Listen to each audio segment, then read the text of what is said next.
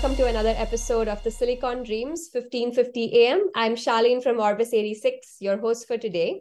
So from the challenges of the past to the dynamic present and the promising future, we are going to uncover insights that go beyond the surface of Web3. And today we have joining us Farooq Shaikh, Head of Marketing at Martian, a Web3 platform that empowers developers to create and monetize decentralized applications. Welcome, Farooq. It's great to have you on the Silicon Dreams. Hi, Shalin. Thanks for having me. Awesome. So, tell us a little bit about yourself and, reflecting on your 8 years of experience in marketing, growth, and entrepreneurship. What initially drew you to the world of blockchain and Web3? So this takes me back to my beginning days, my entrepreneurial days, right? Which is how I began my journey. So I started an e-commerce shop back in college, right? So I started doing the pay-per-click ads, the PPC ads, media buying, programmatic ads, and stuff like that. So I did that for about 3, 4 years, like the beginning phase of my life, wherein I sold a company as well, like an e-commerce store, the one that I'm talking about. So during that phase, I realized that there was a lot of mishaps or a lot of lack of trust going on within the data privacy space, right? At least in the ad domain, like in the in the ad tech domain, right? So whatever ads that you see, whatever collateral that you click on, is basically programmed to have you take an action on that particular collateral, like instead of you wanting to do it by yourself, right? So I think the user behavior has so drastically been influenced by these platforms, be it Meta and like other platforms, right? Other media buying platforms, Google and stuff. So I realized that it is time for me to stop feeling guilty that my bread and butter is coming from from prying too much into the privacy of the users, and I've done that for a very long time. I've done that for about 5, 6 years. I was in the ad space, like in the ad tech space. I ran my own marketing agency. So at some point felt that there must be a transition. And that's when the 2019 ICO bubble happened, the bull market hit, right? So 2019 was the first time when I got exposed to investing in crypto. So I've been holding Ripple and Bitcoin since 2017, since college. But like Web3 as an ecosystem, as as an ecosystem of applications built on top of blockchain is something that was pretty new to me, and that was something that happened to me in 2019, right? So that was the first time I got exposed to this as an ecosystem. So I thought there is something for me to work on, and that's how I started working on my own project called Soul Games. Okay. So it's a GameFi project. So we entered Solana India Hackathon in 2021 in November, and we were one of the top 5 honorary mentions in that hackathon in the NFT gaming category. So that was like a good validation coming from me. And before that, I was just trying to get my hands dirty, wanting to learn a lot about this space. So I think there's no better way than building something, in that particular category or niche to learn about it, right? So I think that's my initial exposure to Web3. All right. So I built it. I raised some decent funds. I raised about $150,000 from a bunch of marquee investors, and that's how it began. Awesome. That's a very interesting journey, I must say. So, speaking with, from where you come from and where you are today, can you like share a specific project or campaign from your past experience, in the blockchain space that you particularly found challenging or rewarding, whichever, or both?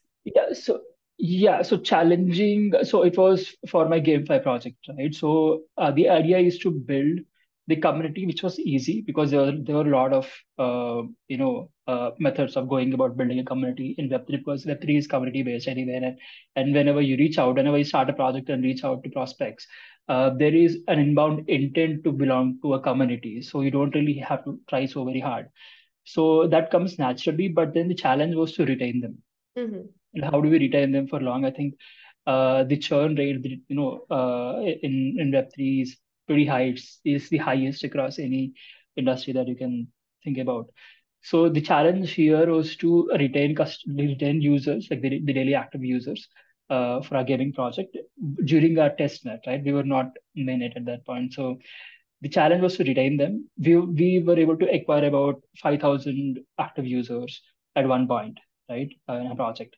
That slowly, like, fizzled out, slowly, gradually, like, toned down to about 300 odd DAUs, right, in a couple of months, and that was a shocker to us. So that challenge was something that I could not really understand, like what really was going on, because that is when we realized that Web3 users, Web3 gaming enthusiasts, just just paddle the ships, just move around quite a lot, like trading, trying to make a quick buck and XYZ. So I think that's when we realized that we would have to have like a loyalty system around it. So we took up the NFT project along with our gaming project, and then we attached the NFT project, while we gated the NFT project for all our users, right? So that created a sense of FOMO, Mhm. and we attributed the value of the NFT for as long, so to as much time as they spend, as the user spends on our platform.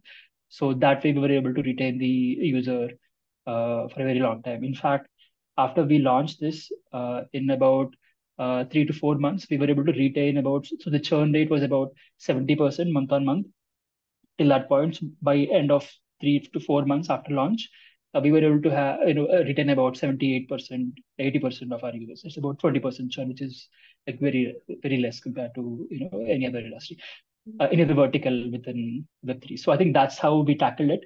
Mhm. But yes, I think that's the biggest challenge. Yeah, and there are other rewarding stuff as well, but that's the biggest challenge that I face. Yeah. I mean, even now, I think Web3 marketing is still catching on, especially in a country like India. So, on Yeah. that note, what were some of the misconceptions I think you faced back then, but now you've seen it evolve over time, especially personally with how you've come up in Web3? So one of the misconceptions is Web3 marketing is different, like totally different from Web2 marketing. It's not, right? I Mhm. think that's something that even I realized, because I came from the mindset that I'm gonna change things so quickly here. I'm gonna, by changing I mean the overall customer acquisition dynamic, right? The customer acquisition to nurturing to retention to to promotion. That entire dynamic was something that I was looking forward to change, because the way we would acquire customers and or other users in Web2 was, like I said, is at the cost of the user's privacy itself. Yeah. So, but then when I entered Web3, it was not so different, right? So, and that's on the surface, right? I think when you dig deeper, I think one misconception uh, that got blown out pretty much in Web3 was communities is something that really came to the fore as a key to holding the project together. I think that's something that we realize is also very relevant in Web2, right? Mhm. Now that we're seeing, the PPC costs, the ad costs going up in Web2, right? Companies like brands are trying to create content and build their own communities, and then, like carving out or manufacturing a product that suits the community. Mhm. So it's become the other way around, wherein they like build a product, roll it out first, and then acquire customer. Yeah. But now it's the other way around, right? So they build a community and then sell a product to the customers, to the community. So I think that's something that's been, I would say, like blown apart Absolutely. post Web3, but that's the one parallel that I would like to make. That's Yeah. very true. I think the importance of communities in Web3 is, I mean, it plays a huge role. If there's no community, the project barely survives, in general. So, moving to like the present now as the head of marketing at Martian, how do you currently, see the landscape of Web3 evolving? And, what role does Martian play in this evolving landscape? So Martian is a crypto wallet, right? It's part of the Move ecosystem, right?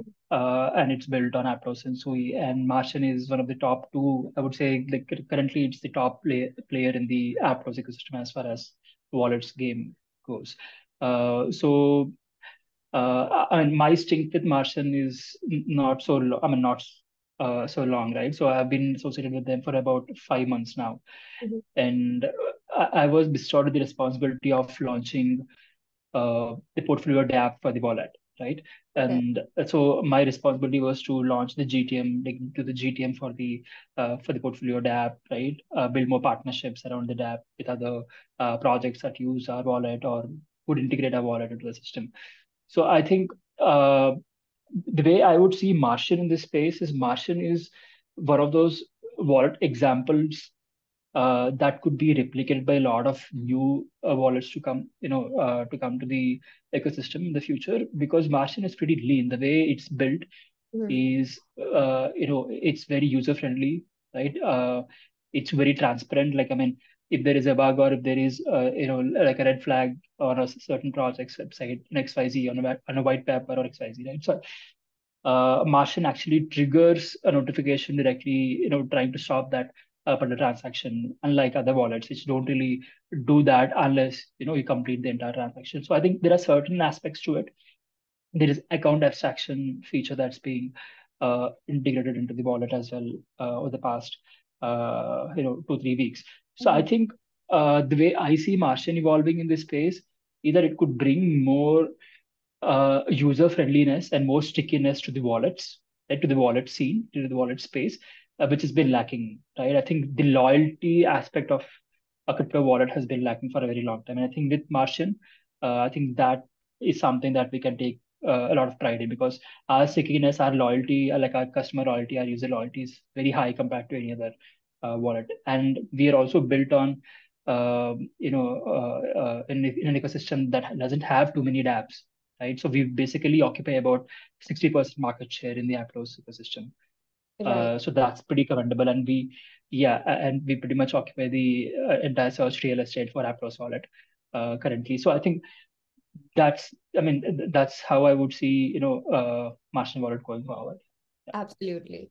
So, going back to you when you spoke about, building and nurturing engaged communities and how it is really crucial. So, how do you approach community building in the context of Web3, and what are the strategies that have proven most effective for Martian? In terms of community, I guess it's this entire notion of Web3 and communities that also have been like pretty bloated, because people have started exploiting communities as they form it, right? Um, I think one way to build a community is to like probably do a bunch of quests, do a lot of shady stuff, do shilling and stuff like that. But that's not how we would want to build a community. We want to build a community based on, showing some value, right? Showing some long-term value. And I think uh, I think the first aspect that you would have to cover when you build a community is to establish a brand offline.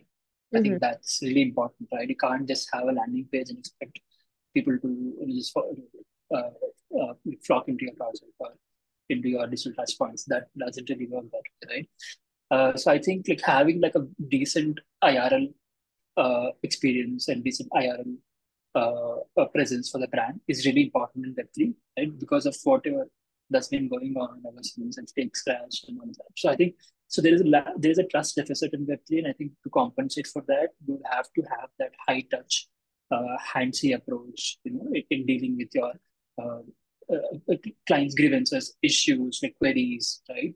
FAQs and stuff like that. I think it's really important to have a back and forth conversation with the community, and I think that's how you would build a community that sticks.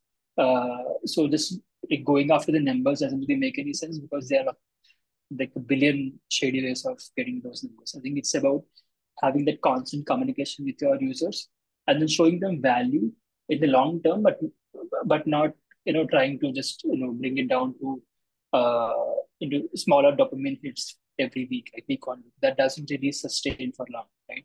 And once they get that dopamine hit, they would leave, they would switch the community to something else. So you would want to only stick around with that community, with that set of users that could last with you for a very long time. Mm-hmm. And one way is to just show it to them initially, at the very first instance, that you are in it for the long run, right? And that will just filter a lot of noise, and, and just have the cream inside your system. And that's what we want. Absolutely, yeah. And I think, yeah, the importance of, just giving that in real life experience is also something that we do at Orbis 86. So, it's very relatable in that sense. Something that I did want to ask you was, if you could elaborate on the concept of omni-channel user acquisition and retention strategies that, you've developed for projects, or, you've kind of seen in the blockchain space. And, how do these strategies differ from, traditional marketing approaches? Look, I think omni-channel for Web3 would again like just going back to Web2, right? Because I think so now the space between the line between Web2 and Web3 marketing is pretty blurred. Like with whatever that has happened, I think people rather projects now have started like approaching Web3 from a Web2 perspective, like through a Web2 lens. By that I mean, firstly, like having like doing your housekeeping, right? Just for example, like just keeping your SEO hygiene in place, right? Having a clean newsletter, having building an email list, right? Engaging with your community and not just chilling, paying a bunch of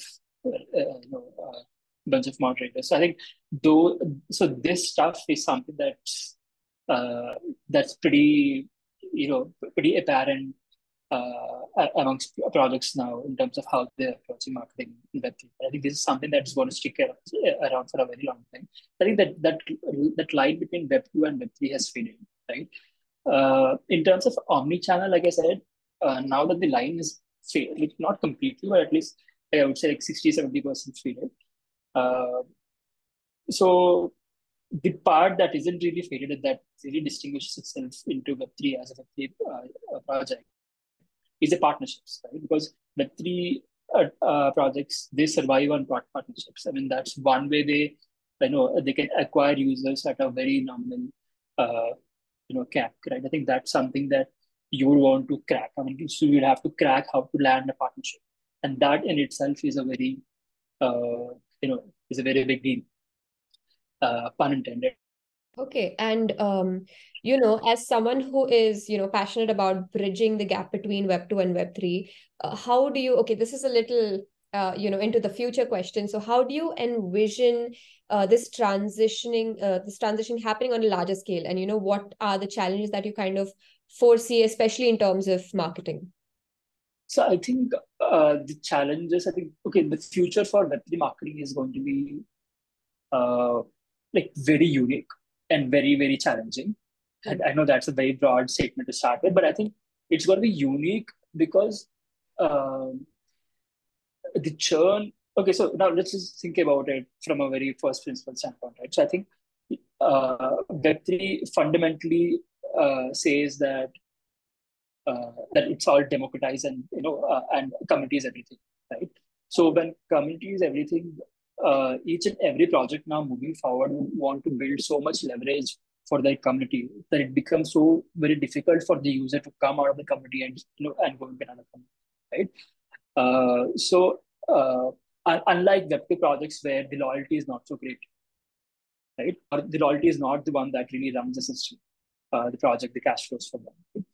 Um, but in Web3, I think the loyalty is what's going to take over. Now, given that being the context, right, the challenge would be to switch the customer. So let's say for a new project, to acquire a new customer is going to be challenging 3-4 years down the lane because communities are the ones where you have to carve out your new customers, right? Your new users, and these communities are going to be so very valuable to those users already. So you'd have to show so much more value compared to the other players in the ecosystem, and that's going to be so very difficult. So it's going to be difficult for the new projects to acquire new customers.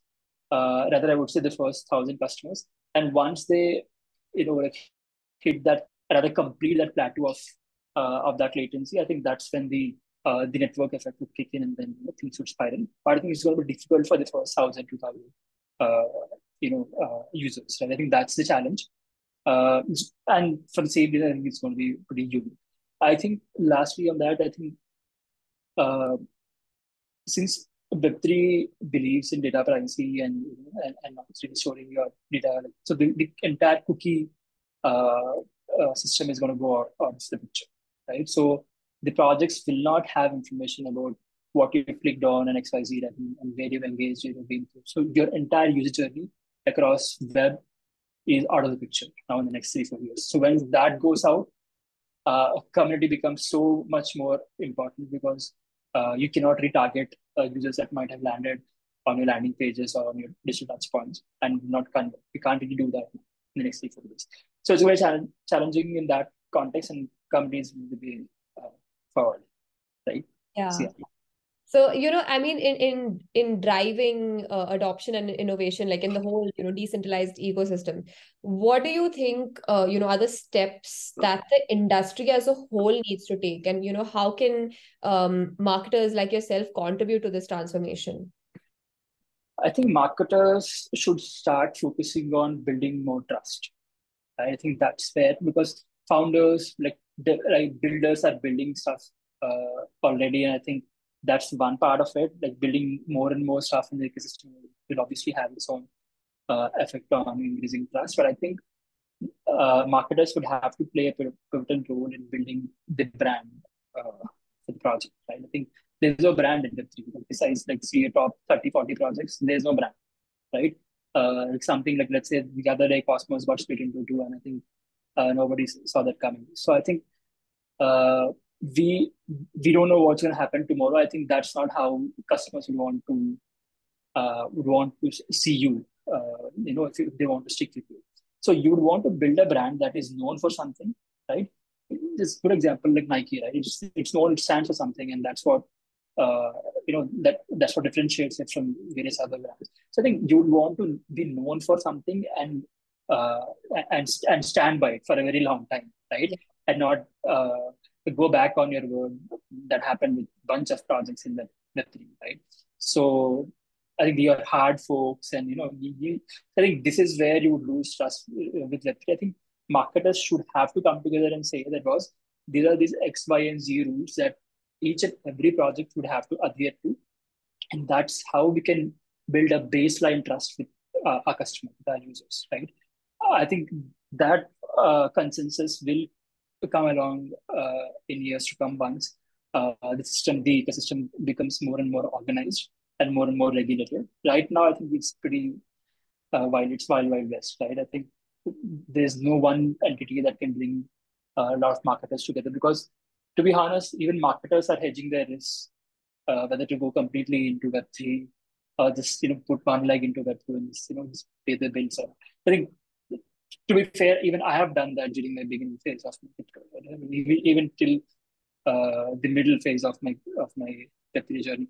So that skepticism still lies within Web3 marketers, and that would have to fade, uh, for the ecosystem to survive, and for that we have to build brands and not projects. Yeah, and while you said like building trust is one of the most important things for anything to survive in Web3 at this point because of everything that's happening, and not a lot of projects being doxed and things like that. So I believe that one of the most important things is also educating an audience. And I know that you've been a speaker and a trainer at various events, if I'm not wrong. So how do you kind of tailor your message to educate and inspire these diverse audiences about the opportunities and challenges in Web3? Because even if I heard about something like this before, especially when we hear of things like crypto, we automatically, or some of us just want to push it aside and be like, oh, we associate it with scams. So how do you educate the audience saying that this is what Web3 is and this is what the potential really is? So I think uh, for anyone who wants to educate themselves about crypto and wants to enter crypto, they have to fall in love with the philosophy of blockchain and not the promise. And there's a huge difference, right? Uh, Somebody who comes into crypto now wants to like swap something or make big buck or so that's not working anymore, right? And you would want to stick with projects for a very long time uh, for you to see something uh, come to yield. Mm-hmm. So now, in that context, if there is no return, like let's say if there is no financial return, like why would you want to stick to something, right? That's for the philosophy of it. So Mm-hmm. if you are in love with the philosophy of Web3, with the ideology of Web3, the founders of uh, this really cool technology, I think that's where uh, you can incentivize yourself or you can motivate yourself to stick for long. So for that, I think you would have to educate about blockchain from validated sources, right? Just don't follow everybody with the cool DP on Twitter. I think that's not, and with a verified DP, and a bunch of followers, like 100K followers plus is not a legit uh, crypto source to observe content from. Mm-hmm. So you would have to do some research in terms of uh, who to follow and validate them, see what Right. they've done in the past, right? I think that's where you begin. It's not just about reading. You don't just depend on articles, Substack, Medium, like Maven and stuff like that, right? So because these players have their own vested interests, right? And they write content that suits them, that suits their project, that suits SEO and XYZ.